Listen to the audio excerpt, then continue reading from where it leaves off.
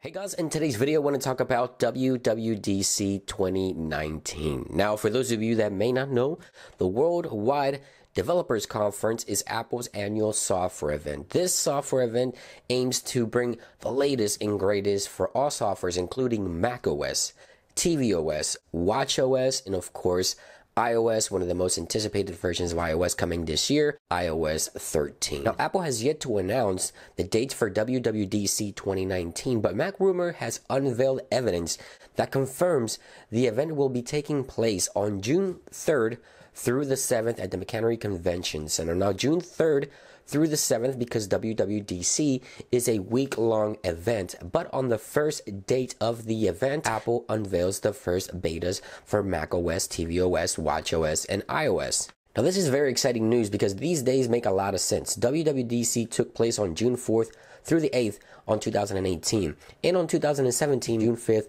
through the 9th. So the first week of June is when WWDC usually takes place, and this year, MacRumor again unveiled or found some evidence that this will be happening on June 3rd through the 7th. This is very, very exciting news because, as I mentioned, WWDC will be hosting software, and we're all anticipating iOS 13. We're nearly 4 months away, 3.5 to 4 months away to see the first beta for iOS 13, and I cannot wait. iOS 13 is aiming to bring a lot of major changes to iOS because, as we know, Apple with iOS 12 held back on a lot of features just because they wanted stability and improvement for the software. And then now iOS 13 aims to bring a brand new user interface for the iPads and dark mode for iOS. Just a ton of things happening, and I can't wait. I wanted to share this information with you guys.